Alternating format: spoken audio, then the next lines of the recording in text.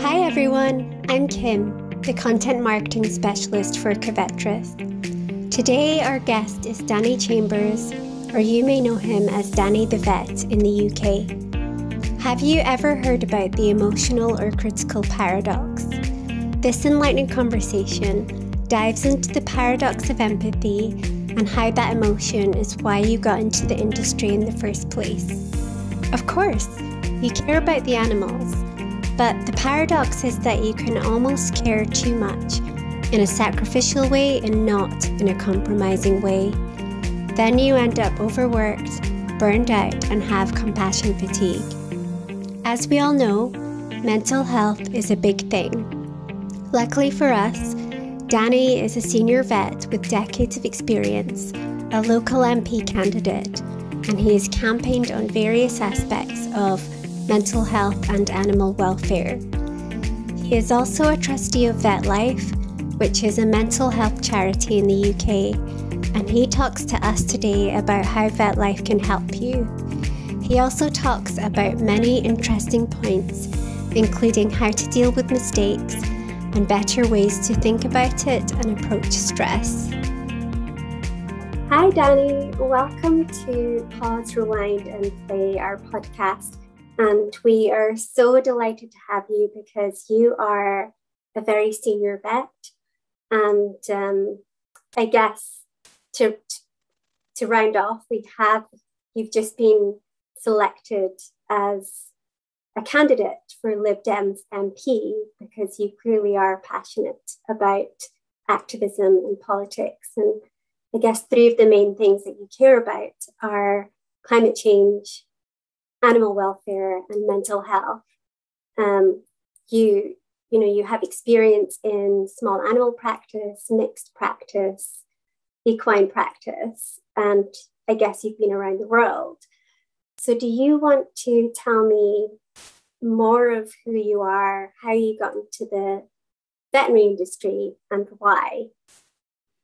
Yes, well, thanks for having me on this podcast because I love any chance to talk about sort of mental health within the veterinary profession and specifically VetLife, which is a charity I'm a trustee of, and it's very close to my heart. And certainly, it's one of those charities that I think many of the veterinary profession really feel sort of belongs to them. It's almost like a community-owned charity because we struggle quite severely with mental health challenges within the profession. But you're right, I'm an RCVS councillor and I'm a candidate for the Liberal Democrats in the next general election. And these are one of my main reasons for getting involved in these organisations is because I passionately care about mental health delivery, funding, and that mental health should be given the same sort of equivalence as physical health when it comes to sort of delivery and funding and urgency and priority. And it's very much neglected throughout the country at the moment. Yeah, so with that, as a trustee of VetLife, you've obviously got a lot of credentials to your name and a wealth of experience around everything. But as a trustee of VetLife, can you just tell our listeners exactly who they are and what they can offer to people? Yes, VetLife is the charity that supports the mental health of the UK veterinary profession. And so that is our role. If you're involved in the veterinary profession in any way, as a vet, a student, as a veterinary nurse, or anyone who works within a veterinary practice, we will support your mental health. And one of the key ways we do that is that we have a 24-hour helpline that is available for you to contact either by phone or via sort of email through the website. It's completely anonymous, completely confidential, and you get trained volunteers who also work in veterinary practice, so they understand the pressures and stresses and sort of challenges that you may be sort of feeling. So if people are feeling sort of stressed or low or lonely, which is a big problem actually when people are working many hours and don't get time to socialize and meet friends, depending where they're living in the country as well. Or if you just had a really bad day, or if you're even feeling, at a crisis point where you're feeling severely depressed and you need to reach out for help, there will be someone there 24 hours a day. So that helplines are probably the best known thing that we deliver as a charity. There are other things that we do as a charity. There's the health support. So if you need sort of urgent referral, privately to get medical help for mental health issues, we can arrange that for you. And there's a financial support as well for people who are feeling for various reasons. There's quite a few criteria they have to meet. But if you need financial support, which will make a big difference to your mental health, then there are ways we can deliver that as well. So yeah, so in a nutshell, VetLife is the charity that looks after the mental health of the veterinary profession. Yeah, and on the points of stress or the reasons why people get stressed, some are obviously quite obvious. So obviously in VetLife, there's burnout, there's compassion fatigue, there's being overworked. The pandemic has exacerbated things. There's so much going on, but are there any sort of not so obvious factors that play a part in this, or things that maybe aren't spoken about enough? Because I know you've posted on social media and on LinkedIn about, for example, the critical paradox. So it's where people are maybe learning from their mistakes, but if you're a scientist or if you're a vet, you make a mistake, it could potentially be quite catastrophic. It's very different to, say, someone working in a retail store or in an office and you make a mistake. So there's a lot of criticism, there's a lot of comparison. How do people navigate? Well, firstly, what are the stress factors that we don't know about? And B, how do people navigate that? Well, the ones you mentioned there are really interesting, actually, and they're not unique only to the veterinary profession, but there are a lot of areas of work where you don't experience them. You're right about what we call the critical paradox, emotional paradox. But just to take a step back, in veterinary practice, you've got the same pressures and stresses as you would with many jobs. So, we're really busy. We've got a shortage of vets at the moment. There's been an increase in pet ownership. Demand, So there's more work for fewer vets, having to work longer hours. And obviously the type of people we're dealing with quite often have got a sick animal. They're feeling very stressed. And so you've got to deal with the emotional, or the emotions of the owner, as well as treating the animal. And another sort of thing that vets really struggle with is that, there's no NHS for animals. You have to charge for what you do to have a viable business and to make a living. Some people can't afford that. So, you end up euthanizing animals that maybe could have been treated, which some vets really struggle with. And obviously some owners are very good about it, and some owners get very angry with you personally, saying that you're just money grabbing, that kind of thing, which is really can really hurt when you're doing your best. And I think that those stresses sort of added on with sometimes you graduate from university, you might end up working sort of in the middle of nowhere where you're not living with your friends anymore, and you're exhausted if you're working 1 or 2 nights a week and working some weekends on call. When you finally get a weekend off, you just want to sleep. So you end up becoming a bit antisocial, not getting time to exercise, get outside, do your hobbies, and all the things that are good for your general sort of mental health. So that all adds up to a situation where some people, really struggle. But on top of that, the two things that you mentioned are, it's really difficult when you've got to, what we call the emotional paradox, where to be a good vet, you have to really care about your patients, obviously, and you have to be a very empathetic person. And often empathetic people are the sort of people who go into caring roles. Like veterinary is one of them. Obviously there's medicine and different types of carers and different types of nursing. There's a whole load of health provisions and carers that attract a certain type of person. And that can, although that's a huge attribute, because if you didn't care, you wouldn't be doing a very good job. If you cared almost too much, or if you get almost too deeply involved with every single case, and you're really feeling the same emotions as the owner does every time you have to euthanize an animal or when something dies, and you're doing that several times a day, that can be emotionally draining. And it's what we call a very tricky balance. You're right. It's a really tricky balance. So Mm. you need to be sort of caring and empathetic enough to ensure that you do a good job and you recognize, the suffering of the owner and the animal, and to reflect that back to them. But you've got to have the ability to sort of compartmentalize it, rationalize it. Ideally, go home and not spend the whole evening mulling over it. Like the owner will be when you've just done a euthanasia. And then the other thing you mentioned was what we call the critical paradox. Is as scientists and as medics, and I'm also a trustee of an evidence-based medicine charity. It's called RCVS Knowledge. A big part of evidence-based medicine and improving medicine and improving yourself actually as a clinician is recognizing your mistakes and learning from them. But ideally, you want to learn from other people's mistakes as well, because we don't all make them ourselves. So if I make a mistake, the best thing I can do is let everyone know so that they can learn from it. But it's a tough thing to do, to admit that you've made mistakes. Mm-hmm. Animals might have died as a result of that. You feel hugely guilty because of it. So it might be easier to say, well, it would have happened anyway, be fairly self-reflecting as a coping mechanism. But also you've got to say, telling your friends and colleagues or owners that you made a mistake, it can be both sort of embarrassing, or it can even cause quite a lot of aggravation, if it's not done in the right way. Some owners will, understandably, if they've lost an animal and you say, well, it's because I made a mistake, they might get very angry with you. They're feeling very emotional. So I think those sort of the emotional paradox and this sort of critical paradox where you're recognizing mistakes are two things that a lot of vets really, really struggle with. And if you're already working long hours and you're short-staffed and you're performing euthanasias and I think that can really work into a perfect storm of causing mental health issues.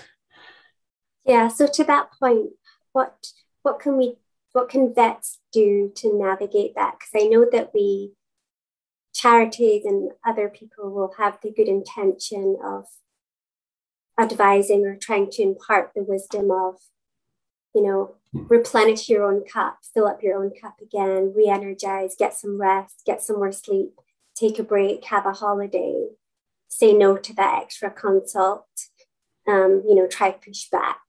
Mm. But, I get this huge sense or this huge feeling where vets really feel like they can't do that because, like you say, the global shortage of vets, there's not enough time. How can they create or make time for themselves? Yeah, I mean, you're exactly right, where people feeling stressed is often because they feel like the situation is out of their control. And when things are going wrong, like if you're making actual mistakes, or if you're just really busy and exhausted and feel like you're not delivering the service that the patients or owners deserve, that's normally not your fault. It's normally a sort of the system you're working within, the organization that you're working in is setting you up to work in a situation where you can't deliver the care that's necessary. So I would say there's a subtle difference between pressure and stress. So if pressure can really help you perform, like if you're going to play some sort of sporting event or a rugby match or a race, and you get that pressure, the adrenaline rush, it makes you perform better than you would have done without being in that situation. And it can be the same, in a clinical setting. You get like an emergency come in and everyone works as a team. There might be a bit of adrenaline going, but everyone knows what they're doing. You have to step up to the plate and do a really good job to save a life. And that pressure can make you do things you wouldn't have done otherwise. And that's healthy. But where it turns into stress is when there's a huge amount of pressure without the right sort of support and environment to meet that challenge. So for example, if you are not given the right clinical support by a mentor, if you're a new graduate and you're expected to deal with emergencies with no one else in the building performing emergency procedures that you've never even seen done before, that is the difference between pressure, where you feel supported and you're going to do a good job, but even if you're going out of your comfort zone, to suddenly feeling stressed, like I just don't know what I'm doing, and if it goes wrong, I've got no help. And that's a very different situation.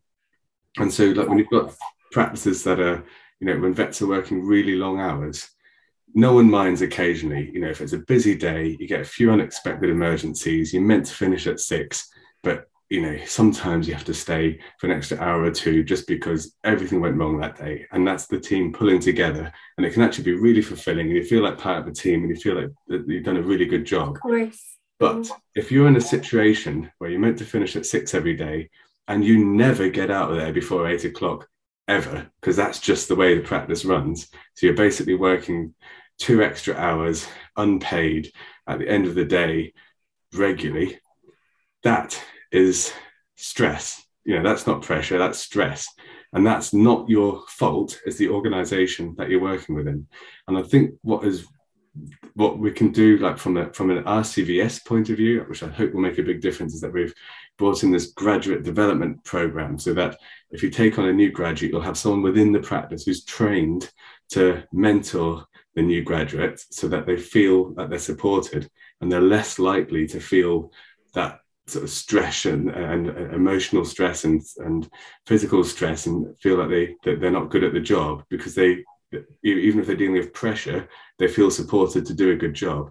And I'm hoping that will make a big difference. But also organizations are recognizing that big veterinary practices, especially corporate as well, are recognizing that you need to look after your vets. If they're all working all hours, all the time, continually, they're going to leave. They're going to burn out. They're going to be stressed. They're going to get mental health issues. And one really good example of it is I work for a company called Equicol, which is part of CVS, and we do out of hours for horses. So I do a week on, week off, I do a week of nights plus a weekend. And it means that the vets who are working during the day, they get to finish at 6 o'clock and go home, and they don't have to then go and do loads of emergencies, because it's traditional in equine practice that if you finish at 6 o'clock, but you're also the closest one to an emergency, and it might even be an hour away from you, you still have to do it, and then you don't get home till 9 o'clock.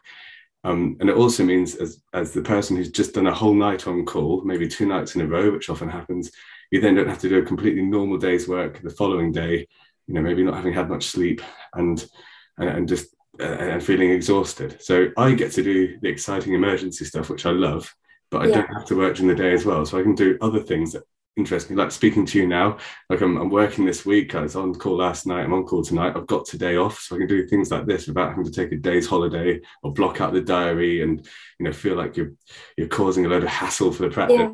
And the other vets this week all get to go home at 6 o'clock and not have to worry about out of hours and not be working during the day, having been up all night. So these kind of interventions, I think, are this creative way of thinking and trying new ways of working are more important now than they've ever been before to help support people. Yeah, they're absolutely completely innovative solutions because, like you say, it's about the infrastructure, the environment, new programs that can be trialed and tested and hopefully at the end proven to work.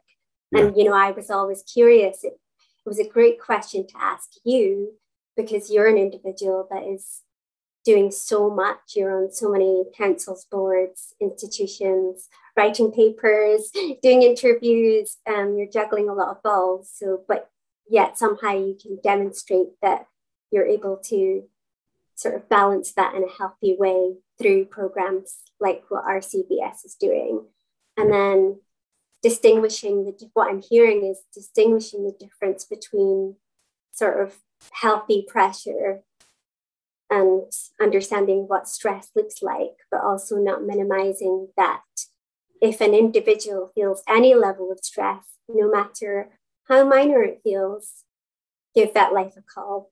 Yeah, that's the message, right? Everybody should be there to support each other, no matter how minor or major. Yes, that's exactly right. I mean, what I would say as well is that there's a lot of support we can give each other. And it's really good there's loads of really good information on the VetLife website, and just about recognizing stress in colleagues and, or having the kind of culture or team where you feel like you can talk to someone else in your team if you need to. Or another family member. I mean, VetLife is there. We urge you to call us, and we don't want people to only call, in crisis point because there's nowhere else to turn. Yeah. If you're feeling lonely, give a chat, and we'll, give a call. We'll have a chat to you and help you. But if there's other people within your team that you can speak to, or your friends who you graduate with, like old housemates from university working in other practices, a lot of the time you'll have had a really bad day and you'll think you're not very good at your job because you made a mistake or you don't know enough or that's how you feel.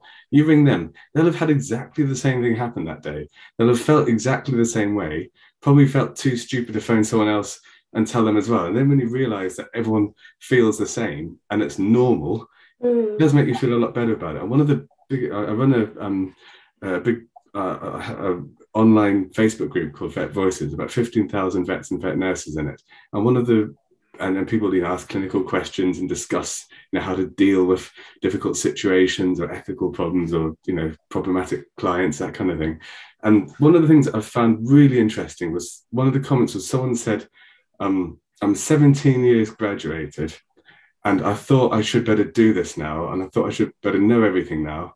And simply seeing the conversations and questions being asked has made me realize that it is normal not to know everything. It's normal, even at 17 years, to want to discuss cases, even what you might consider to be a straightforward case, and talk to other people about the things you struggle with.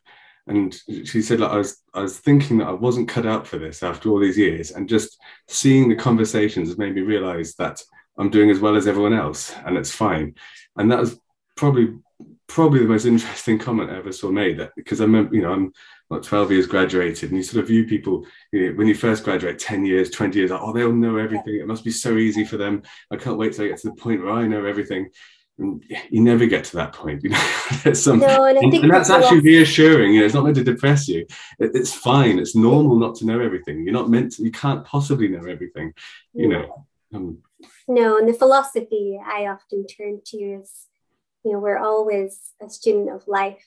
We're both a student and we're a teacher, always. There's always something to learn.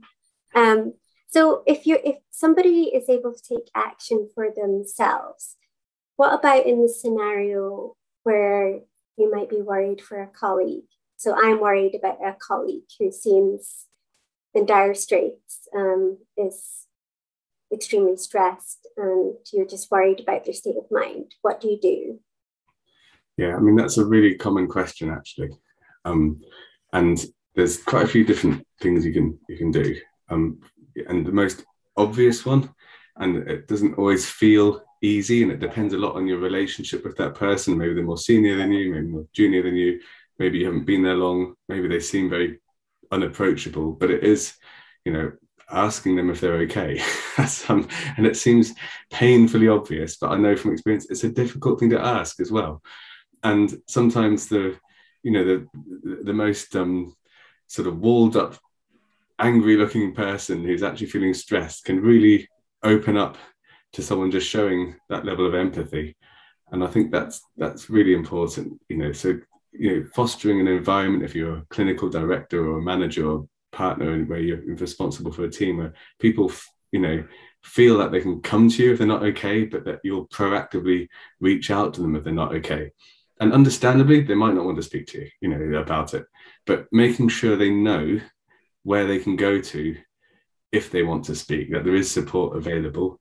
I think that's a very big, knowing that, the VetLife helpline exists and that you can contact by email if you don't want to actually pick up the phone. We get about 2/3 of the contacts of the VetLife helpline actually written rather than by the phone these days. So it's obviously a way people prefer to sort of reach out. But also, I think as well, just seeing what you can do to help as well. If there's a specific cause of them always being stressed, like they're on a really bad shift or a late shift, or sometimes there's certain times of the day that are always busy and they're always the one that's dealing with it. There's ways you can rearrange the team so that one person isn't always doing something that no one else is doing, so you're sort of sharing the load and people feel appreciated. And it's difficult at the moment with COVID, but the time when people relax is just when they get together, after work or out of work.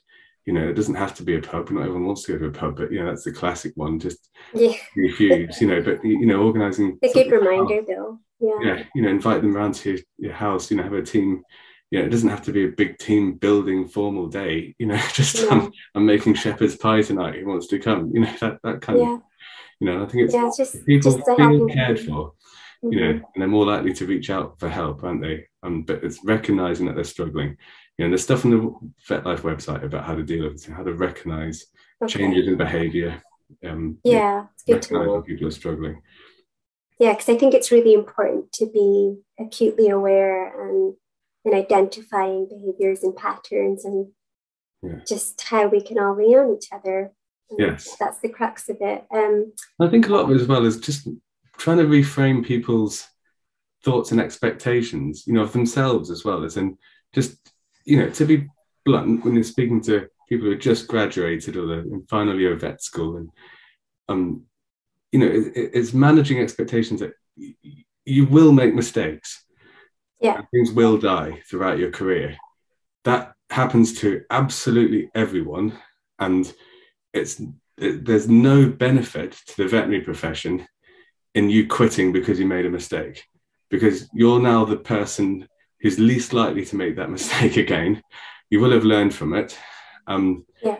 and you're not abnormal from it. And the other thing to remember as well is how you measure success, as in, sometimes you will get the diagnosis right, the treatment right, and the animal will die anyway. That's not your fault, and you can't go home and cry about that for a week because you've done nothing wrong. Sometimes you'll get the diagnosis right, the treatment right, the animal will live, and the owner will put in a complaint for some reason. Mm-hmm. That's not your fault. If you see these as a catastrophic failure and start saying, I can't do this job, I'm not cut out to do this, I'm a complete failure because someone's complained, that you've got completely unreasonable expectations going into your career. And I think going into your career knowing that these things will happen, and the way I sort of explain to students is that there are risks of being a vet, and you might get bitten, you will get bitten at some point, Yeah. you will get kicked sometimes, and you will get complained against sometimes. And if you know a vet who's been bitten or kicked, you don't think they're just a terrible vet. Why are they even in the profession? How useless? It's just one of those things. And equally, if someone gets complained against, you don't think, well, they should just quit, they're useless. It's just one of those things, and I've been bitten, I've been kicked, I've been complained against. I'm still here. I'm still being offered jobs. Still here, I'm still enjoying work. I think it's and I will get complained against at some point in the rest of my career. And I'm not going to quit over it. And actually, you've got to end up. This is when you need to have support from your colleagues and your boss and your clinical directors and the people around you. But if someone complains about me, either they might have a point, and it's normally a communication issue, like you didn't explain something to them, or they had the wrong end of the stick, or they didn't realize it's going to cost so much, or it's going to be lifelong treatment, or whatever. You just didn't explain it properly, and that, so you can learn from that. You think, well, next time I'm going to make I'll make sure I explain things differently. And I'll give you an example. Is in my first job, we're giving something called Procolin, which is a paste that you give for dogs with diarrhea that can sort of firm them up a little bit. And they give 3 ml twice a day. And the owners came back in about 3 days later. Dog was better. They're like, he really hated that stuff. And I said, did he? Most of them quite like it. They're like, no, we had to get our neighbours round to help give it to him. That's really unusual. And it turned out they're putting it up the backside, not through the mouth. Oh, no. Oh, God, yeah. And they were really like, this is the most stupid thing we've ever seen. They really thought this is a unhelpful treatment, and so now they're always right on the label, give by mouth. It seems so obvious, and I always give the first one in the consult so they can see how to do it. And just sometimes you can laugh about it. It's not always and that's a funny one. I learned from that. And the other one is just, some people are just unreasonable. They've probably complained to the bank, they've probably go at the car mechanic, now they're going to go at you. It's them that's angry with the world. So don't let it ruin your day. I feel like those words, though, are really critical, like that education. If a graduate could hear that, or even a senior vet, who needs to be reminded mistakes happen often, and we just need to share them. We need to be mindful. We need to learn from them. But we are just human at the end of the day. And Yeah, And getting there's constant so much you can do reminders. to improve. And just for example, we talk about stress, and a lot of it is, people worry about complaints, and it's one of the big things that students and new graduate vets worry about in particular. But there's so much we can do to control this. Just for example, like I said, you might get kicked, you might get bitten, you might get complained against. That's normal. If you're getting kicked 4 times a day, maybe have a look at, you go on some animal handling skills. You see what I mean? Yeah, yeah, Why it discern happens to me all the discern time. the difference. Yeah. Maybe I should use more sedation. Maybe I don't even, or, if you're getting bitten repeatedly, start using a muzzle or get a nurse to hold it, or look at how you're reading, learn to read dog body language, and you'll improve that massively. If you were getting complained about, 8 times a day, there are communication skills you can go Yeah. on. There's things you can do to improve your rapport and communication skills. It's not something out of your control. And another thing I think is really important, I know we touched on it being about the system and organization you work in. I remember, I know you're from Aberdeen, aren't you? And I've worked in Aberdeen many times, covering maternity leave. And I remember doing a whole year, I think it was 11 months in Aberdeen once. And to my knowledge, I didn't get a single client complaint that whole time. Certainly none that I was informed about by anyone. And then I went back to another practice where I've worked before as well. I had several years' experience at this point, and by the end of my first week, I'd had 6 complaints, and I was the same vet with the same skills, doing the same job as I was the week before, and having gone pretty much a year without a single complaint to get 6 complaints within a week. You think, what's gone wrong? And that's partly because of everything from the owner's expectations, how they're managed from when they first make an appointment, to pricing structures that, just for example, when I was in Aberdeen, we had a set rate for sedation and teeth rasping, and where I was in the other place, they were trying to undercut sort of local equine dentists, and it was something like £30 for a teeth rasp, but if you sedated it came to £80. And I was like turning up, sedating all these horses, doing the teeth, owners expecting it's going to be about 30 quid, getting bills for £80, and your diary that gets booked in, places, you turn up here and castrate a horse at 10 o'clock and then be here for somewhere else at 11 o'clock, which is an hour away. You think you're always going to upset people because you're late.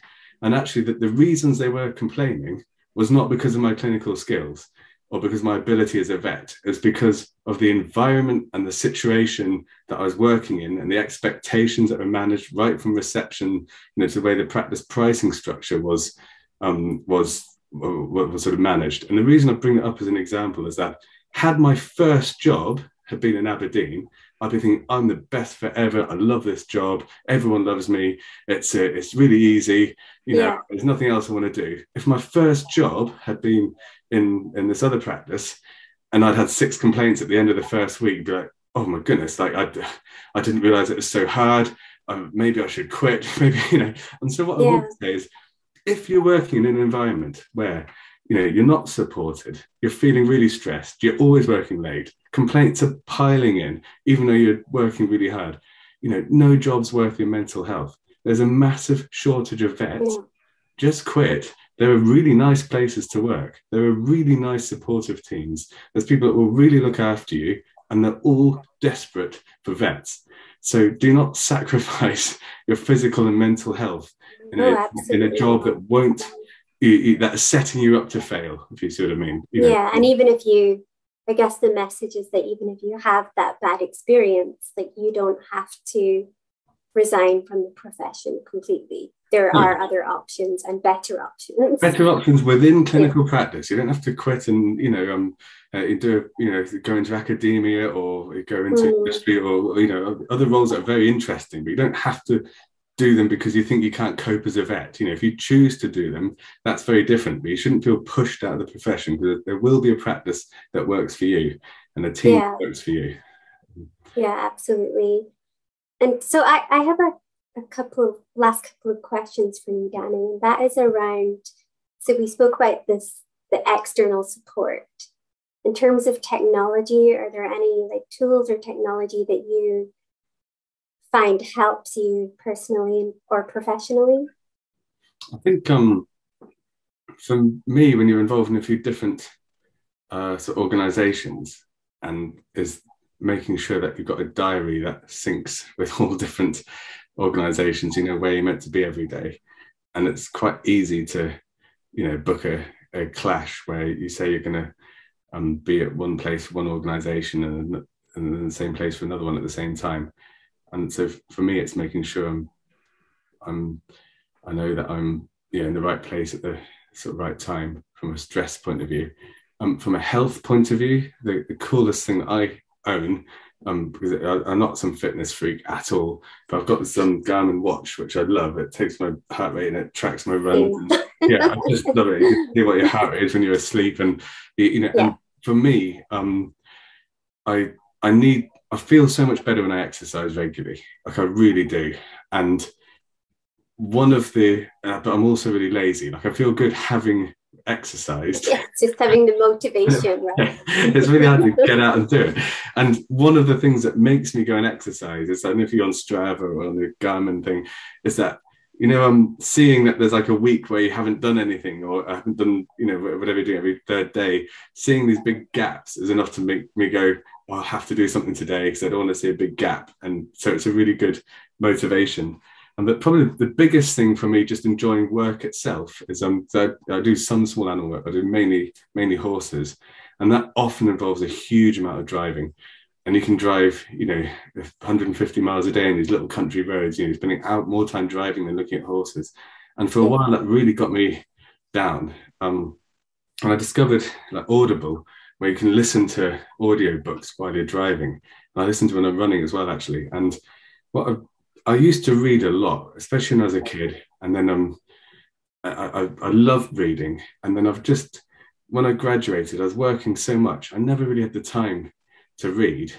And it's a way I can find that I can read while I'm driving. It's what I would be doing as a hobby, but I'm getting paid at work to do what I would be doing like at home as a hobby. And it really, that made me, now I've got to the point where instead of putting the next call on my sat nav and seeing it's an hour away and going, a whole hour of driving. Now I'm like, I'll get another chapter of my book done. Brilliant. So it's completely reframed my the problem's never the problem. The problem is how you approach the problem, isn't it? So what for me was a problem is now an opportunity to get through books that I love. So so I'd say that's probably the biggest piece of technology that's helped me. Yeah, just a change in the perception. And indeed, Audible books are awesome, especially in a similar way. Office workers, actually, your eyes are so strained, you don't want to read anymore, you can't read, so sometimes it's just better to listen. Yes. And can absorb all the knowledge that way, or be transported into a different world. So last question is, obviously, once again, being a trustee of VetLife, how can we support VetLife? Well, there's loads of ways, and it's actually really good fun as well. So the most obvious ways to support VetLife is to get involved in some fundraising activities. And a lot of practices do this together. Sometimes a sporting challenge, like they do a 10K run together, or they organize some sort of baking competition. And some people are making things where the proceeds go to VetLife, like scrub caps and masks and that kind of thing. And recently we did a really good fun. There's three of us trustees. There's Adrian, Paul, and myself, organised this sort of trek through Snowdonia. It's 5 days, about 120 kilometres. And we must have had about 20 odd people come and join us for that. And it's quite challenging, actually. I think I thought I'd find it really easy, and I didn't. It was really it's incredible. We're carrying like all our, our gear and everything, but that was really good fun. Like, it was, you're outside, you're walking. After the pandemic, we hadn't seen people for ages. We all got together again, and we raised about £10,000 for VetLife. So that was really, really good fun, and we'll be doing it again next year. We'll probably be doing something like the James Herriot Way, or another sort of trek if people want to join us. But you can organise your own things for that. Another big thing that people don't realise is that you can become a member of VetLife. So it's a monthly fee. I can't remember exactly what it was off the top of my head. It's something like £4 a month. It's about the price of a cup of coffee every month. And the advantage of being a member for us is that we have a predictable and regular income. So it's not just random money coming in from fundraising and then nothing next month, that kind of thing. So it's really useful when you're delivering services to know how much you got coming in every month.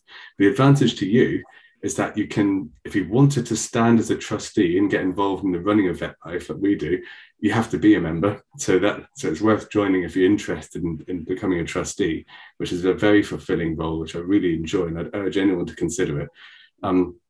But also as a member, you get to vote for who's going to be a trustee. So if you don't want to stand yourself, but you want to have a say in who's running VetLife, every year there's sort of elections for trustees to get elected. So you'll have a say in that. And also you can attend, the AGMs and meetings and that kind of thing. So I think I'd urge people to become a member of VetLife if they want to. And then things like,